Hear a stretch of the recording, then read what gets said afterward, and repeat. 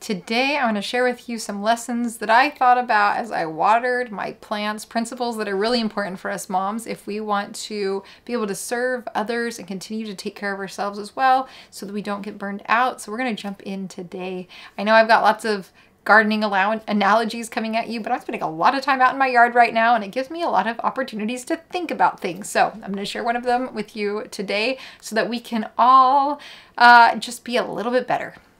Hi, I'm Jessica Jackson, and this is the new way to thrive in motherhood by leaning into who you are, what you love, your unique family situation and personal mission to create a life that you actually want to live.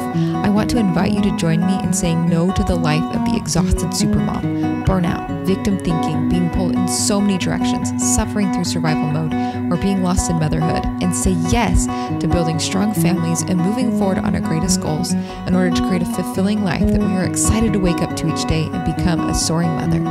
This is the Thriving in Motherhood podcast.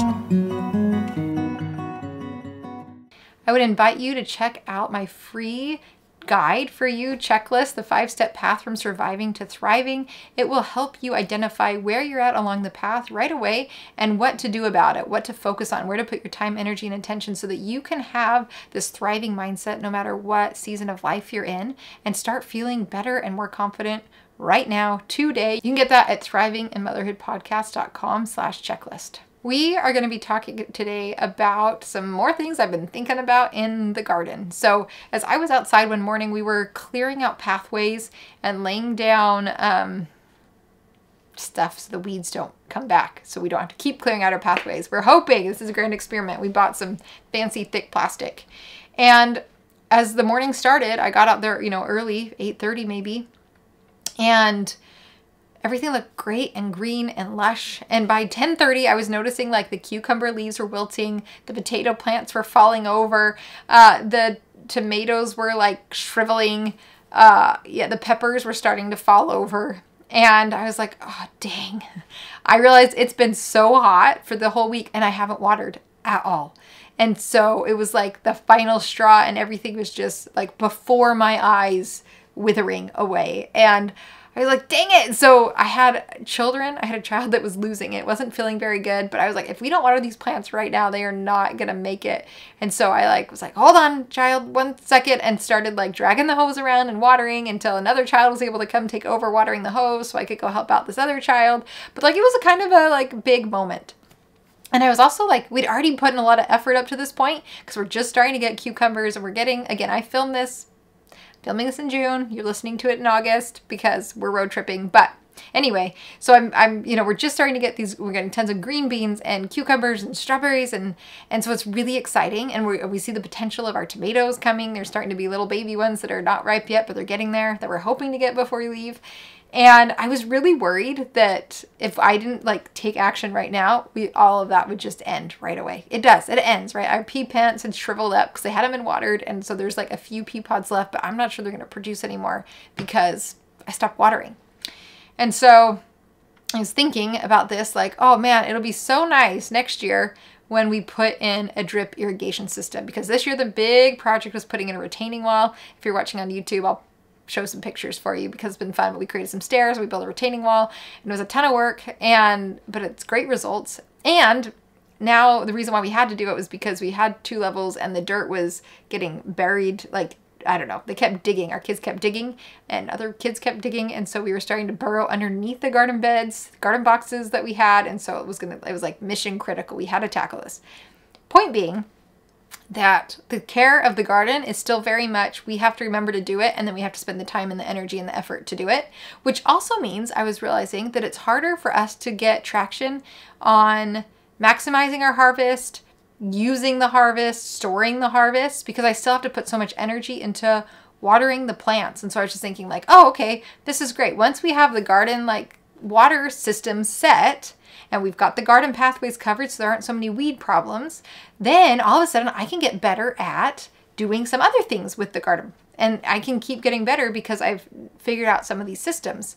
And then I was even thinking like, oh, I've been wanting to plant some edible things in our front yard and grow like an medicinal herb garden, a culinary art garden, and plant some native trees to Georgia, like some really cool things that grow well here in the South, like figs, you know, not your typical apple tree, but like, although maybe those too, but just some cool stuff. And persimmons, like good fruit that I used to, you know, that I ate in the Middle East. I would love to eat it here because it grows well.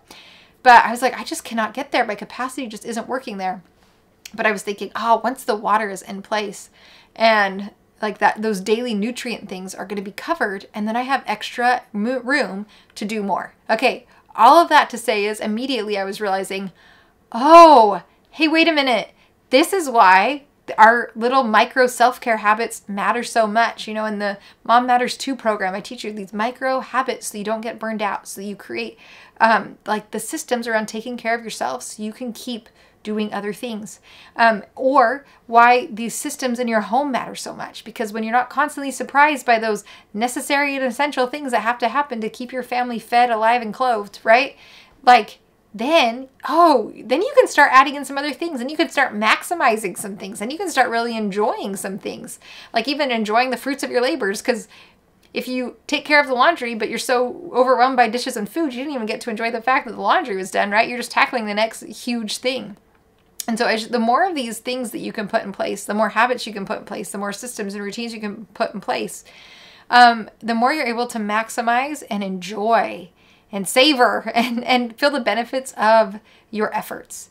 And so if you're not in Mom Matters 2, like if you're having a hard time taking care of yourself, I would highly recommend that you come join us in there, because not only is it like teaching and educational content, but we've got a community in there, and there's some wonderful women from all over the world that are so good about sharing their wins, sharing their successes, sharing their struggles, sharing where they're getting stuck, and it's very positive and cheering each other on. It's very much no complaining, but it's problem solving and just really empowering conversation in that community. And prices are going up, so if you haven't grabbed it by the end of July, the prices are going up in that program. So come get it now. Lowest it's ever going to be again. And so anyway, what's really great is that whatever you're doing right now, if you can just pick one thing, one of the drip irrigation system things that you can get going in your own life. And I always recommend, it's so easy to start with the house, but the problem with starting with your house is that if you don't already have some to take care of you, you're not going to be able to sustain the things going on in the house. So are you getting dressed in the morning? Are you brushing your teeth? Are you doing your hair? Are you reading your scriptures or having spiritual study or prayer, or you know, those spending time with God, whatever that looks like for you and whatever your beliefs are? Like if we're not doing those basic things, it's going to be hard to feel good. It's going to be hard to have clarity about what matters. It's going to be hard to do some of these other things that you need and want to do sustainably. And so I always recommend, actually in the Mom Matters 2, we start with time with God. That one I feel like is the big domino. If we can figure that one out, God can help us do the rest. He can help personalize and customize things for us. So we always start, you know, in that program, we start with the time with God. Because then he can teach you. And and it supercharge anything else that I offer, because you have the principles, but you also have God, and he can teach you those too. So I hope that you have a wonderful week. I would love to hear in the comments what is the one thing that you're going to start doing to help you start installing that drip irrigation system so you can get some traction in your life and start to really enjoy the harvest as you're transitioning, you know, from summer into the school year, for those of you that are in this part of the world. And for those of you that are like in our Soaring Mother Society calls, we've got people like in Australia and it's winter for them. So I realized some of this like seasonal specific content is always totally backwards. But with the changing of the seasons, whatever part of the seasons you're in, like this is a really good time to ask these questions of yourself and kind of figure out, where are you at? Where do you need to put a little extra water? And where do you need to set up systems so the watering happens without you having to think about it so hard, so that you can be more sustainable moving forward in your own life. So have a wonderful week, and I'll talk to you next week. Where you are planted, watch the blossoms grow.